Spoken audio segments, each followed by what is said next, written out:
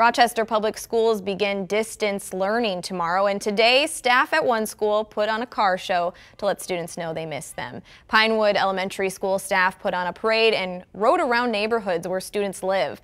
There were more than 10 cars that cruised down the street with homemade signs hanging out the cars and words written on windows. Some of the signs said, "PW kids are the best, we miss you, and we heart our students."